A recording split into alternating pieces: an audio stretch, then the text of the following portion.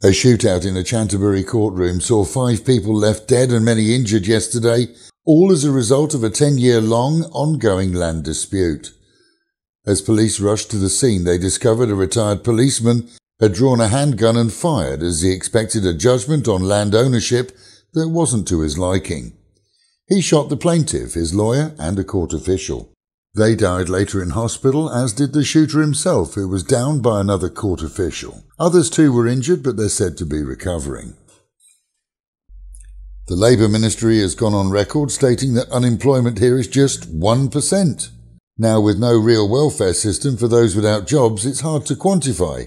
But he says those who lose jobs simply find new ones, and that the current global economy isn't having an effect on employment.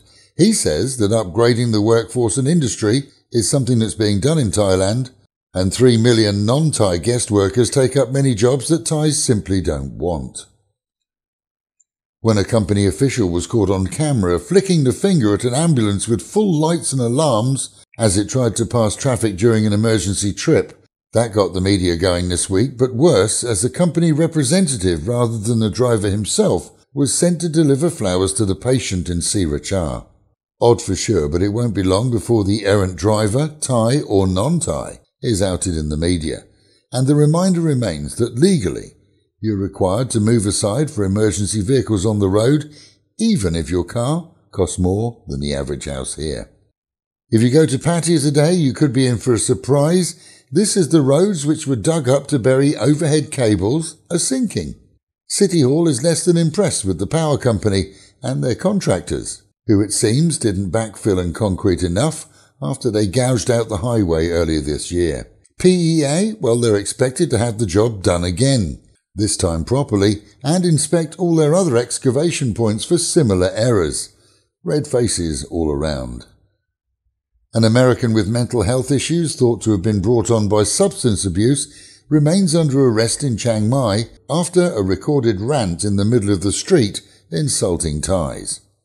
The 46-year-old, who acted like a spoilt child, screamed abuse until he was arrested for his own safety, and his embassy has been informed. Chulalongkorn Uiversity has voted to allow members of the third gender to dress as females. Appeals had been sent to them by several who'd been refused entry over the past year when dressed in female attire. From now, though, it seems that all 3 sexes can sit in class together happily.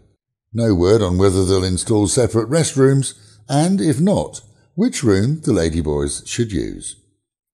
Fab FM is giving away free tickets to the upcoming concert in Bangkok by Mumford Sons on the 21st of this month. Tune in tomorrow, enter, get details and win a pair of tickets for the amazing event.